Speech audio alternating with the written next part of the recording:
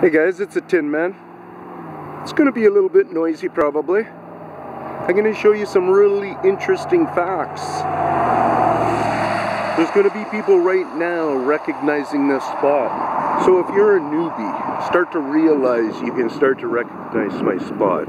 I am covering certain areas, so I come back to many of the same locations, and this in particular location gives us a view of the Popo clan marker tree. See that tree way back there?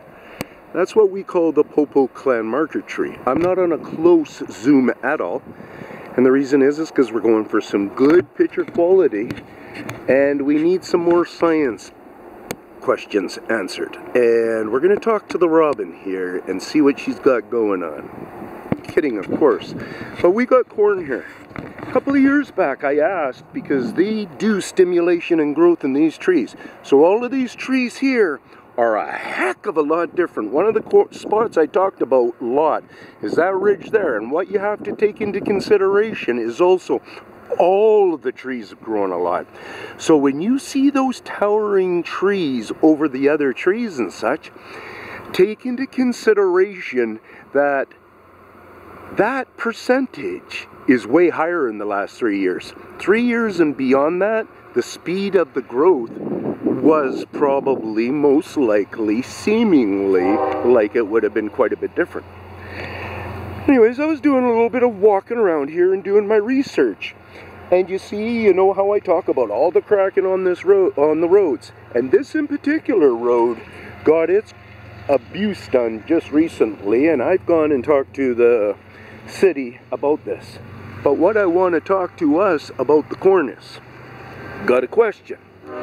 One of my questions is, 50 years ago, 100 years ago, how many ears on average came out of a stalk of corn?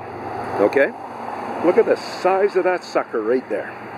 For just noticing there's a big difference in some of the sizing of it.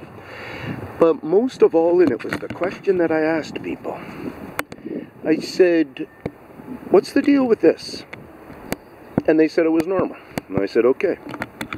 So now I'm back here looking again, and I know a lot more about these Bigfoot creatures, and I know how they act and how they behave and so on and so forth.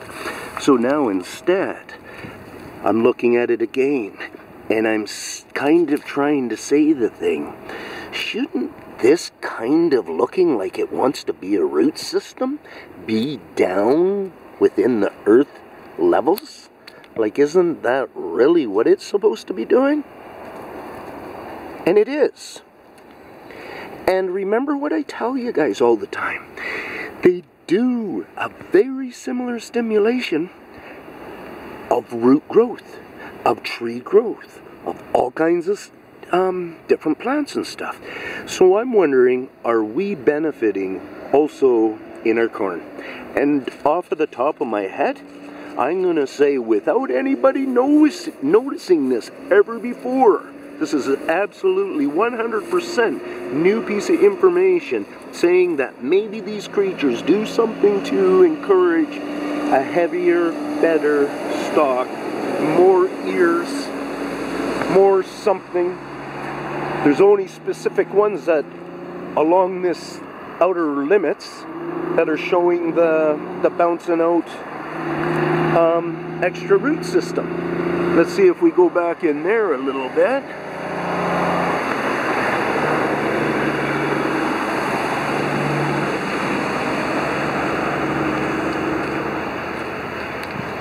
Yeah, guys, like I don't see the same format as it in there.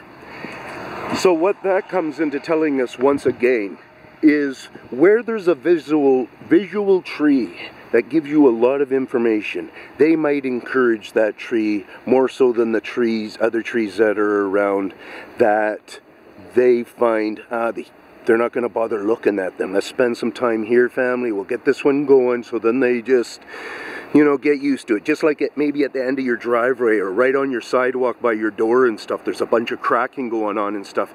And that's because outer city work, all the same stuff goes on. But where we heavily come together they do a lot of their language there in the stuff. Now you see in all these rest spots, that's the same format in a very similar way of what they're spreading around our community in our malls and stuff.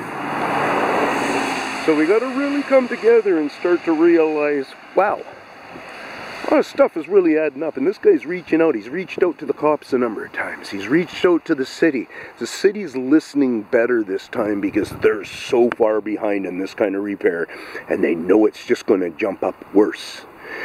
Concrete roads, same idea. I talked to him about the hydropoles. All it's a matter of is a couple of phone calls. I told him about, I think I told him about the concrete on dams and stuff being messed with. Hydro will have their eyes on it. They have their eyes on the poles. They're trying to figure out what's going on with all this system. Finally, they're going to know.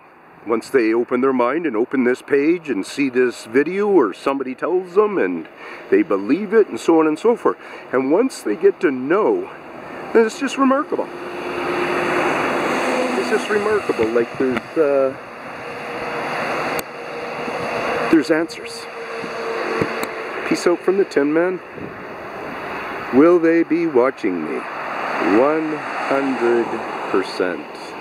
I would bet any money on it. If I had the money, I'll give you my car, my house. I'll give you my house. If I'm wrong, I'll give you my house. How's that sound? Peace out from the Tinman. They love it in there. They love it everywhere. That's a big congregation right in here. And it's because nobody's close in there bothering them. They got quite a few acres in there. I don't know how many, but there's got to be a few hundred at least. And yeah, they're enjoying it. Peace out from the Tinman. Darn, I'm out of battery life almost. I got a plan.